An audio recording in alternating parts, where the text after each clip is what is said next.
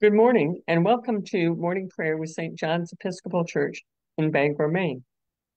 Today, the Episcopal Church remembers Ignatius of Loyola.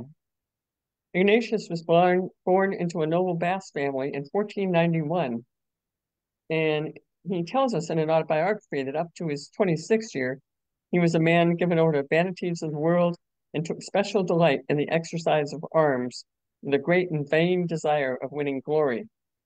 An act of reckless heroism at the Battle of Pamplona in 1521 led to his being seriously wounded. During his convalescence, Ignatius experienced a profound spiritual awakening, and following his recovery, a call to be Christ's knight in the service of God's kingdom was deepened and confirmed. He began to share the fruits of his experience with others, making use of a notebook which eventually became the text of the spiritual exercises. Since his time, many have found the exercises to be a way of encountering Christ as an intimate companion and responding to Christ's call. Whoever wishes to come with me must labor with me. The fact that Ignatius was an unschooled layman made him suspect in the eyes of the church authorities and led him at the age of 37 to study theology at the University of Paris in preparation for the priesthood. While there, Ignatius gave the exercises to several of his fellow students, and in 1534, together with 6 companions, he took vows to live lives of strict poverty and to serve the needs of the poor. Thus, what later came to be known as the Society of Jesus was born. Ignatius died on July 31st, 1556, in the simple room which served both as his bedroom and chapel, having sought to find God in all things and to do all things for God's greater glory. His life and teaching, as Evelyn Underhill and others have acknowledged, represents the best of the Counter-Reformation.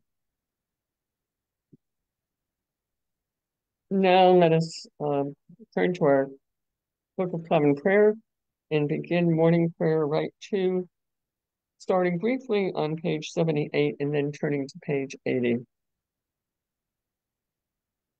Grace to you and peace from God our Father and the Lord Jesus Christ. Turning to page 80. Lord, open our lips, and our mouth shall proclaim your praise. Glory to the Father, and to the Son, and to the Holy Spirit, as it was in the beginning, is now, and will be forever. Amen. Alleluia.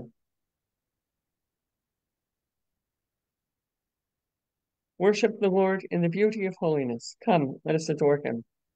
Turning to page 82, let us say together Viva Nighty. Come, let us sing to the Lord. Let us shout for joy to the rock of our salvation. Let us come before his presence with thanksgiving and raise a loud shout to him with psalms. For the Lord is a great God and a great King above all gods. In his hand are the caverns of the earth, and the heights of the hills are his also. The sea is his, for he made it, and his hands have molded the dry land. Come, let us bow down and bend the knee and kneel before the Lord our Maker. For he is our God, and we are the people of his pasture and the sheep of his hand. Oh, that today you would hearken to his voice. The Psalm. This morning we will read Psalm 72, found on page 685, whole verse responsively. Give the king your justice, O God, and your righteousness to the king's son, that he may rule your people righteously and the poor with justice.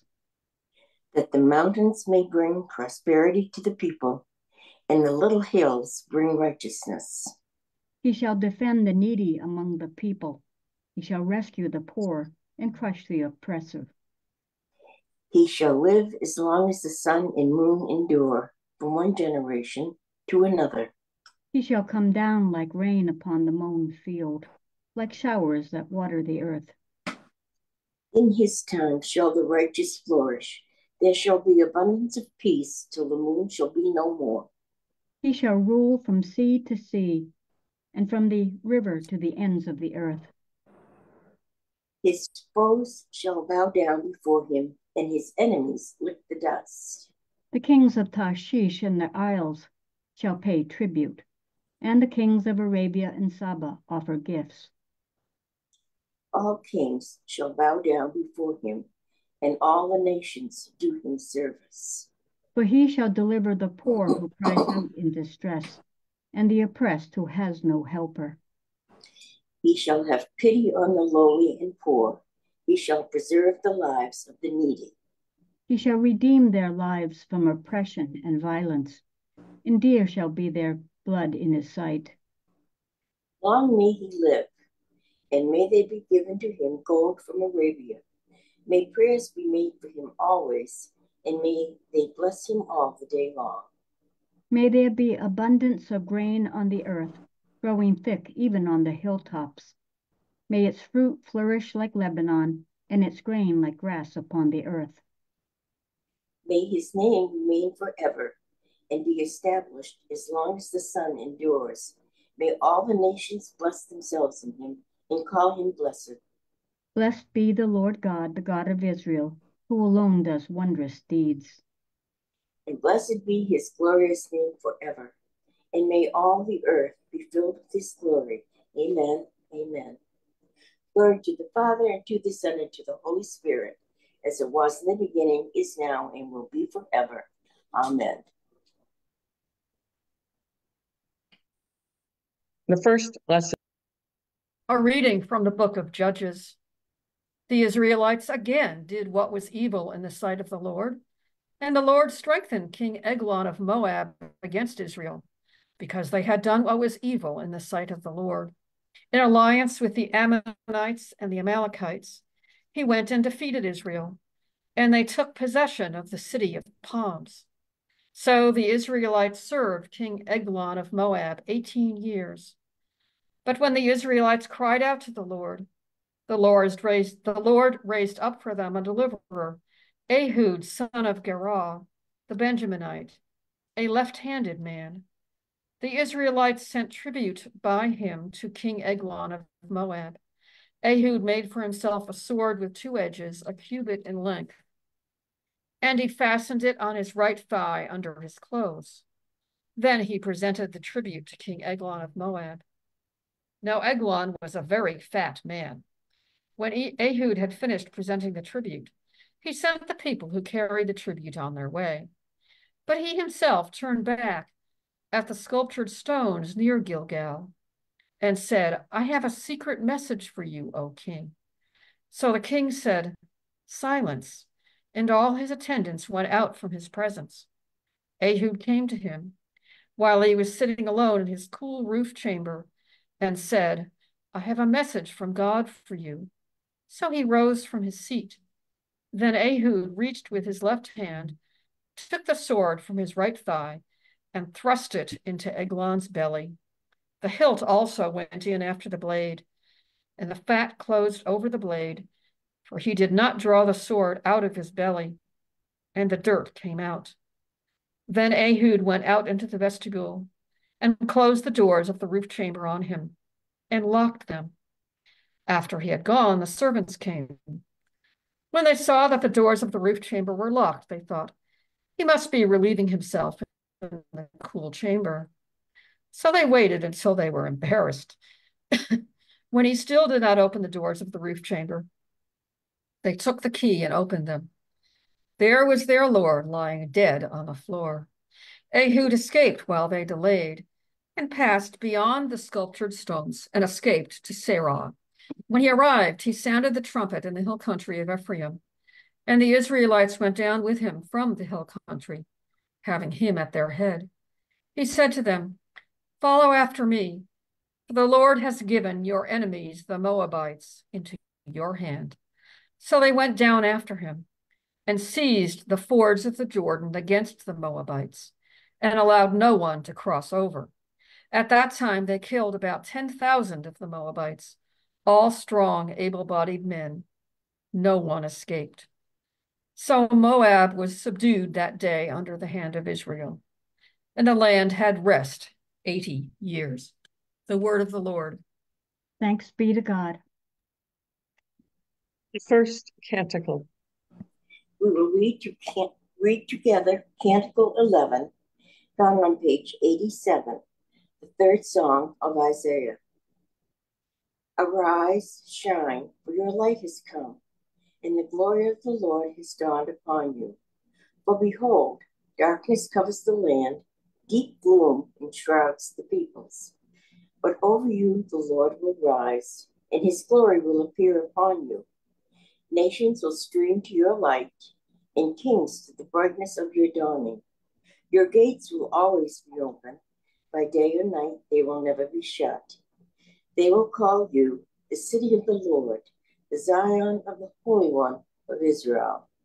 Violence will no more be heard in your land, ruin or destruction within your borders. You will call your walls salvation, and all your portals praise. The sun will no more be your light by day. By night you will not need the brightness of the moon. The Lord will be your everlasting light, and your God will be your glory. Glory to the Father, and to the Son, and to the Holy Spirit, as it was in the beginning, is now, and will be forever. Amen. The second reading.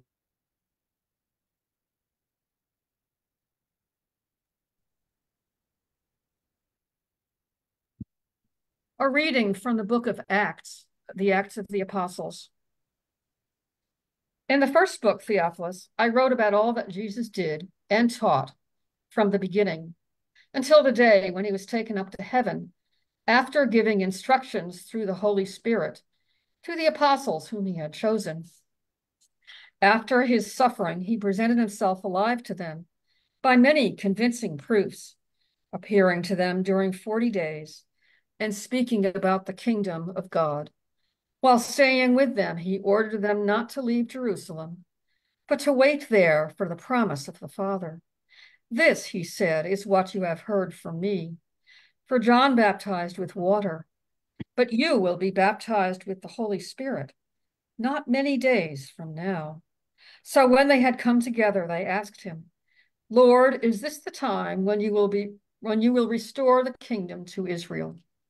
He replied, it is not for you to know the times or periods that the Father has set by his own authority, but you will receive power when the Holy Spirit has come upon you, and you will be my witnesses in Jerusalem, in all Judea and Samaria, and to the ends of the earth.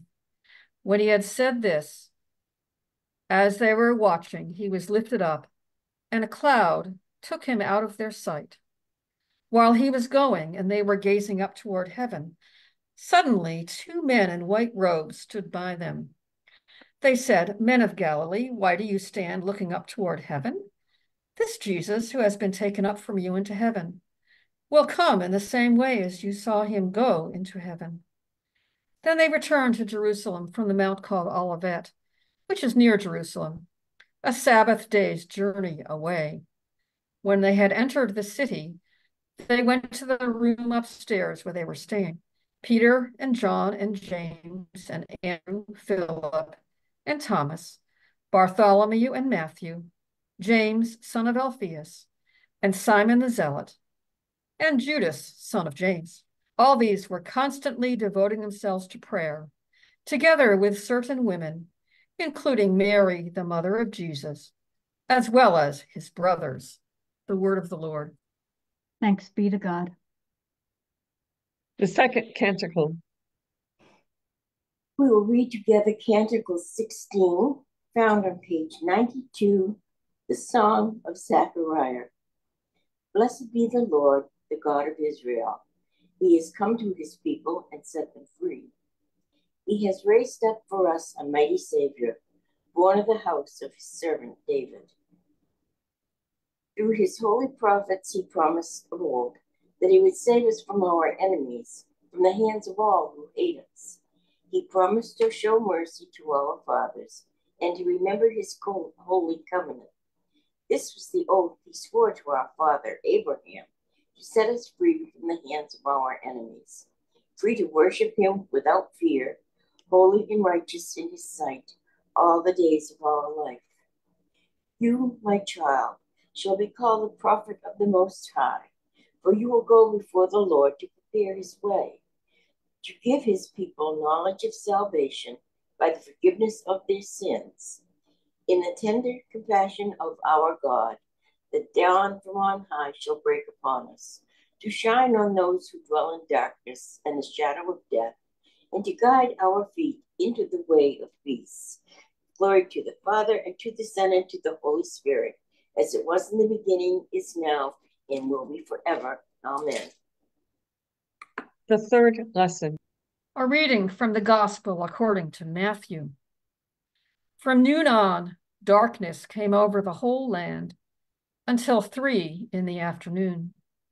And about 3 o'clock, Jesus cried with a loud voice, Eli, Eli, lama sabachthani.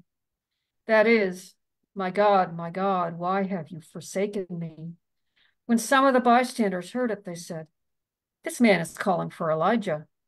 At once, one of them ran, got a sponge, filled it with sour wine, put it on a stick, and gave it to him to drink. But the others said, wait, let us see whether Elijah will come to save him. Then Jesus cried again with a loud voice and breathed his last. At that moment, the curtain of the temple was torn in two, from top to bottom. The earth shook, and the rocks were split. The tombs also were opened, and many bodies of the saints who had fallen asleep were raised. After his resurrection, they came out of the tombs and entered the holy city and appeared to many. Now, when the centurion and those with him, who were keeping watch over Jesus, saw the earthquake and what took place, they were terrified and said, truly, this man was God's son. Many women were also there, looking on from a distance. They had followed Jesus from Galilee and had provided for him. Among them were Mary Magdalene and Mary, the mother of James and Joseph, and the mother of the sons of Zebedee. The word of the Lord. Thanks be to God. Turning to page 96, let us say together the Apostles' Creed. I believe in God, the Father Almighty, creator of heaven and earth. I believe in Jesus Christ, his only Son, our Lord. He was conceived by the power of the Holy Spirit and born of the Virgin Mary. He suffered under Pontius Pilate, was crucified, died, and was buried. He descended to the dead. On the third day he rose again. He ascended into heaven and is seated at the right hand of the Father. He will come again to judge the living and the dead. I believe in the Holy Spirit, the Holy Catholic Church, the communion of saints, the forgiveness of sins, the resurrection of the body, and the life everlasting. Amen. The Lord be with you. And also with you. Let us pray. Our Father, who art in heaven, hallowed be thy name. Thy kingdom come, thy will be done, on earth as it is in heaven. Give us this day our daily bread, and forgive us our trespasses, as we forgive those who trespass against us. And lead us not into temptation, but deliver us from evil. For thine is the kingdom, and the power, and the glory, forever and ever. Amen. Show us your mercy, O Lord. And grant us your salvation. Clothe your ministers with righteousness. Let your people sing with joy. Give peace, O Lord, in all the world. For only in you can we live in safety. Lord, keep this nation under your care. And guide us in the way of justice and truth. Let your way be known upon earth. Your saving health among all peoples. Let not the needy, O Lord, be forgotten. Nor the hope of the poor be taken away. Create in us clean hearts, O God. And sustain us with your Holy Spirit. O God, the protector of all who trust in you, without whom nothing is strong, nothing is holy. Increase and multiply upon us your mercy, that with you as our ruler and guide, we may so pass through things temporal, that we lose not the things eternal. Through Jesus Christ our Lord, who lives and reigns with you in the Holy Spirit, one God, forever and ever. Amen. Almighty God, from whom all good things come, you called Ignatius of Loyola to the service of your divine majesty, and to find you in all things. Inspired by his example and strengthened by his companionship, May we labor without counting the cost and seek no reward other than knowing that we do your will. Through Jesus Christ our Savior, who lives and reigns with you in the Holy Spirit, one God, now and forever. Amen. O God, the author of peace and lover of concord, to know you is eternal life, and to serve you is perfect freedom. Defend us, your humble servants, in all assaults of our enemies, that we, surely trusting in your defense, may not fear the power of any adversaries, through the might of Jesus Christ our Lord. Amen. Heavenly Father, in you we live and move and have our being. We humbly pray you so to guide and govern us by your Holy Spirit, that in all the cares and occupations of our life we may not forget you, but may remember that we are ever walking in your sight, through Jesus Christ our Lord. Amen. Let us now offer our prayers for the church and for the world. We invite you to offer your own as well, either silently or aloud. We pray for the church, for our Anglican Communion and Justin, Archbishop of Canterbury, for the Diocese of Honduras of the Episcopal Church, for our Episcopal Church and Michael, our presiding bishop, and Sean, our presiding bishop-elect, for our Diocese of Maine and our Bishop Thomas. We pray for the congregations of Trinity Chapel in Kennebuck Beach and for St. Martin in the Field in Biddeford Pool. We pray for the sick and those who care for them. We pray for our parish of St. John's, our priest James, and for all our people. We pray for the sick, injured, or distressed, for Joyce, Patricia, Laurie, Katie, and Donald.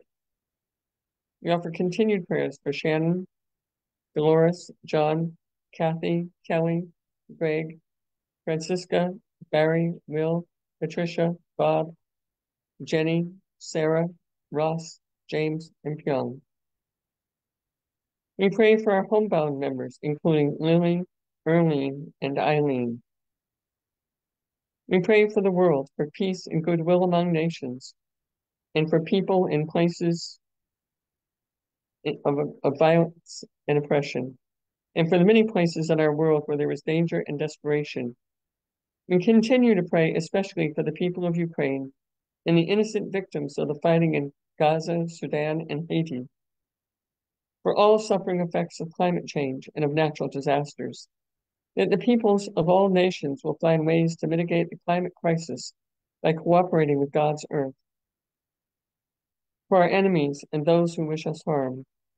And we pray that all people come to realize that the best solution for conflict, whether far or near, is to keep expanding our understanding of who our neighbors are, and then love those neighbors as ourselves. We pray for our nation, for the healing of divisions and the celebration of diversity, for the recognition that no single viewpoint on any issue, no matter how important, is without human error, and for all who struggle to change our world and its systems of oppression and exploitation. We pray for the leaders of our country, state, and community, Joseph, our president, members of Congress, including Susan, Angus, Shelley, and Jared of Maine, Janet, our governor, and Kara, our mayor, and for those responsible for administering justice in the courts of this land, that they all may serve our nation and the world with wisdom, civility, and compassion. We pray for our military personnel, especially those of this parish, for Sarah, Dylan, Joshua, and Timothy. We offer prayers of thanksgiving for the lives of those celebrating birthdays during this week, including Catherine, Roger, Jeff, and Oma O. We pray for the departed, for victims of the wars in Ukraine and in the Holy Land, for the many victims of gun violence in this country, and for all who mourn for them. Almighty and everlasting God, by whose Spirit the whole body of your faithful people is governed and sanctified, receive our supplications and prayers which we offer before you for all members of your holy church, that in their vocation and ministry they may truly and devoutly serve you, through our Lord and Savior, Jesus Christ. Amen. Almighty God, Father of all mercies, we, your unworthy servants, give you humble thanks for all your goodness and loving kindness to us and to all whom you have made. We bless you for our creation, preservation, and all the blessings of this life, but above all for your immeasurable love and the redemption of the world by our Lord Jesus Christ, for the means of grace and for the hope of glory. And we pray, give us such an awareness of your mercies, that with truly thankful hearts we may show forth your praise, not only with our lips, but in our lives, by giving up ourselves to your service, and by walking before you in holiness and righteousness all our days. Through Jesus Christ our Lord, to whom with you and the Holy Spirit be honor and glory throughout all ages. Amen. Turning to page 102, let us say together a prayer of St. Chrysostom. Almighty God, you have given us grace at this time with one accord to make our common supplication to you. And you have promised through your well-beloved Son that when 2 or 3 are gathered together in his name, you will be in the midst of them. Fulfill now, O Lord, our desires and petitions as may be best for us, granting us in this world knowledge of your truth, and in the age to come, life everlasting. Amen. Let us bless the Lord. Thanks be to God. The grace of our Lord Jesus Christ and the love of God and the fellowship of the Holy Spirit be with us all evermore. This concludes our service of morning prayer for today. We're delighted that you have been able to join us, and we hope to see you again soon, perhaps tomorrow. In the meantime, may God bless us all this day.